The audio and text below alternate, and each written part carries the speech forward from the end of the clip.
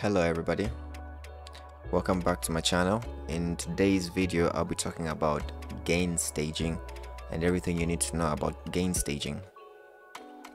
So before I start the video, I'm Jay and I make videos on production tips and tricks. So if you're interested, if you like to watch videos like this, subscribe, hit that bell notification button to get notified, and yeah, let's get right into the video. So here I have a beat laid out, and let's go to our mixer. As you can see, it's clipping. The main point about gain staging is not to let your tracks in your mixers clip, or any instrument on your mixer track clip. So what is gain staging? Gain staging is the reduction of gain in order to create headroom for your track before mastering. Now, what do I mean by headroom? Your headroom levels should be -6 to -12. This is the standard, this is the recommended guidelines. Put something on the screen so you can see the guidelines of the headroom that you need in your master. I'll play this instrumental track that I have. So we can see that it's clipping, it's above -0. Now we need to reduce it to -6 or less in order to provide that headroom. So the most recommended process that you need to do with this is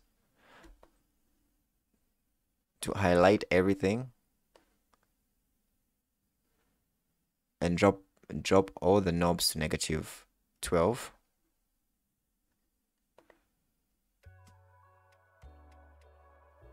Okay. I'll reset my bass tracks.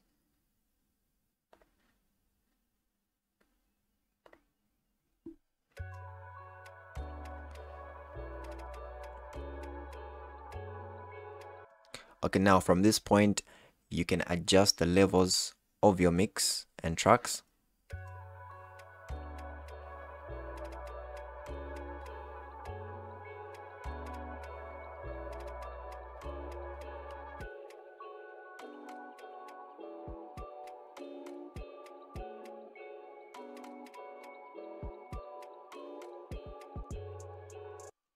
As you can see, all my levels are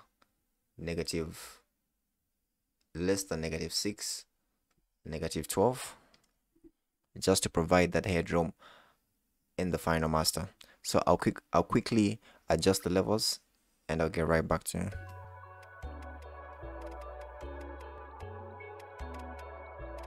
Okay, now that I have adjusted the levels,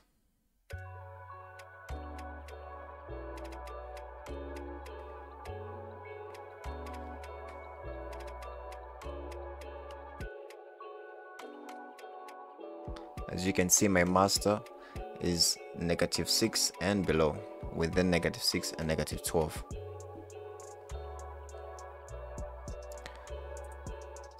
And now this track is ready for mastering. Thank you for watching. If you like this video, hit the like button. Don't forget to subscribe. It helps me out a lot. And I'll see you in the next video.